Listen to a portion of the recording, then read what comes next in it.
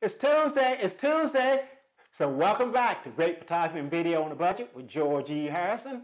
And I want to thank you as always for coming along on this photographic journey with me. Now, as you remember from Friday, was part one of what kind of image quality can you get from a 6 megapixel point and shoot camera? Or let me rephrase that, what kind of image quality I got from a 6 megapixel point and shoot camera. You might actually be able to get better quality because you can be a better photographer than me. But that's why we're on this photographic journey together. And the idea is, do not get caught up in megapixels. Because you know, if I can show you these size pictures I was getting back then with a 6 megapixel camera, and you know, technology with processors and sensors has really changed a lot in the last 5 to 10 years, imagine what you can get. And I'm going to start off right now with a picture from actually about, I'm going to say it's 10 years ago. It's a picture of a church, actually before I go to church, because you know, going to show pictures, you might as well get a free plug. St. Luke United Methodist Church in Ashburn. Come on one Sunday, actually come down and join us, see if the picture actually looks really like the church, or did I doctor it? And I got to show you a little bit right here. Zoom in, as you can see, right there, you read that name clearly. And like I said earlier, yes, if you zoom in 300%, you will probably say, oh, that St. Luke's not as sharp as it should be. That's probably true, but guess what? Your eyes is not zooming in.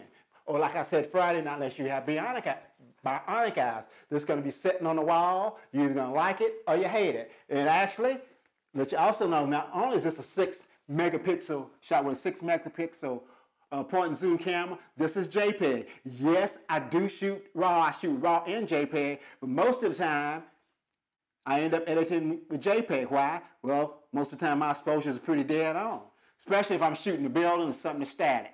And the only thing I actually did for this picture in post-processing, right across here, was some power lines I took out. I actually added more branches to this tree right here. And you see why these trees are right here? That actually was some houses, so I just put some more trees there. That's the only thing I did in post-process. The exposure and everything else is pretty much dead on. Why? Because I believe do as much as good to, I want you to, shoot in RAW, because I do shoot in RAW and JPEG at the same time. But a lot of times I use a JPEG. Why? I don't want to do a lot of processing in the lab after the fact. Try to get it right the first time, and that saves you a lot of trouble. Just then you don't have to do minor tweaks. And I'm going to put that down and show you one more picture I took actually a little about 10 years ago. And this is a wedding picture. This was actually shot outside. And this is our lovely daughter, Tammy. And as you can see, you can probably see it's not, if you zoomed in on her eyebrows, you'd probably say, well, that's not super sharp. And you're probably right, but your eyes is not zooming in on eyebrows. Plus, this is actually shot on canvas paper. This was shot outside, actually on her deck. And again, this is a 6 megapixel point and shoot camera. And the point I'm trying to make is here, don't get all caught up in thinking you got to have the latest and the greatest gear to make great pictures and good pictures. You don't. Because sometimes we have a tendency, we get so caught up in the gear, we forget about framing, we forget about, you know, exposure. Then after we did that, then we'll spend hours and hours in the lab, you know, trying to make it right. But remember what I said, I shoot in RAW? Yes, I do shoot in RAW in JPEG. But a lot of times in controlled environments like this, let me bring up both these pictures right quick. But in controlled environments like this, I mostly end up using JPEG. Why? I'm not going to be blowing my exposure. I mean, if the first shot's not exactly the way you like it, you look through your viewfinder and you adjust. You know, the worst thing as a photographer you could ever say, while you're video or you're doing stills, I can shoot in post. Matter of fact, I can fix it in post. If it's an emergency, true. But the last thing you want to do is rely on post. Try to capture it there while you're doing it, then you have more work, you have more time to actually print and enjoy your work instead of spending all that time in the lab. Remember, when your lab and post-process, yes, that's to save you if you really blew out your exposure. But most of the time, you're not going to blow out your exposure. Okay, I will admit. Now, if I'm shooting the church like this, and I hear a strange noise behind me, and boom, I turn around, I'm already exposed for the church, and I turn around and see, let's say for some reason, a plane just size the land down Sunset Avenue here in Ashburn. Boom, boom, boom, I want to get some quick shots of it. And my exposure, I might not have time to readjust, I shoot on manual 99% of the time. I might not have time to readjust everything because I definitely want the picture. Then that's what you lie with your raw video and your post-processing, things like that. But normally, when you're shooting when you're shooting buildings and things like that, the building's not moving. So you have time to frame it and get your exposure right. Matter of fact, to be honest, if you photographing a building and the building's moving, you got a lot more problems to worry about than, maybe just getting a shot of this building. And I got one more thing. Remember Friday I told you, if you're watching me on Facebook, go to YouTube and subscribe. If you watch me on YouTube, hit the little icon the little subscribe button right there in the right-hand corner. And I told you it wasn't like, it does say subscribe on it, but it's a picture of the world famous downtown mural.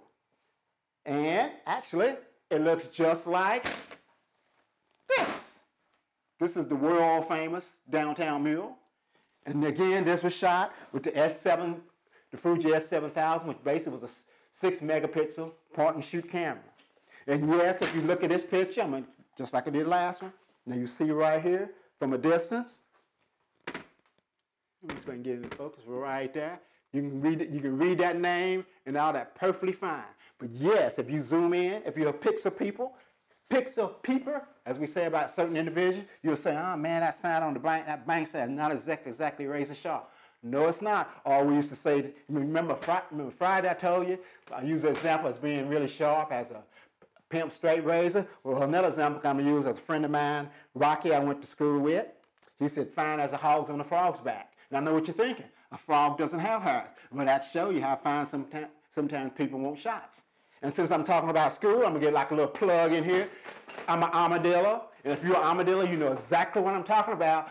Don't forget to register for the 50th anniversary of the Photo Technology Lab that's coming up. So the deadline's approaching fast. So all you armadillos out there, get out there. If you haven't registered, go ahead and register. We want to flood Ashbury with old photographers, new photographers, because that is one of the greatest schools in the world. I think it's number 2 in the country now.